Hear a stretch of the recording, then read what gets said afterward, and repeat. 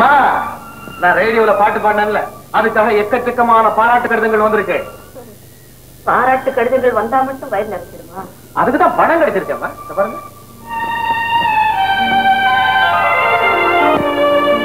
பைத்தியக்கார, நமக்கு இருக்கிற கடனுக்கு இது எந்த கவலைப்படாதீங்கம்மா.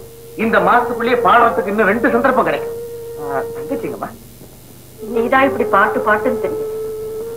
அவளாவது ஏதாவது வேலை தெரியுமான்னு போயிருக்கா. என்னம்மா, BA படிச்ச எனக்கே வேலை கிடைக்கல, SSLC படிச்ச அவளுக்கா வேலை கிடைக்க போகுது? கிடைச்சிருச்சா? சரிதான். அப்ப அது எவ்வளவு மட்டமான வேலை நீ சொல்ல வேண்டாம். சுமார் என்ன வேலைமா? வேணா வேலை, வெகு ஜோரான வேலை. அம்மா ஆரம்பிச்சாமா, விடுதலைய. சீமாந்துறைகளுக்கு படியளக்கும் வேலை, வீமன் நலன் போல பிரியராஜா வேலை. ராஜா வேலையா? என்ன வேலைமா அது? லலிதா கப்பல் கம்பெனில பெரிய வேலைமா.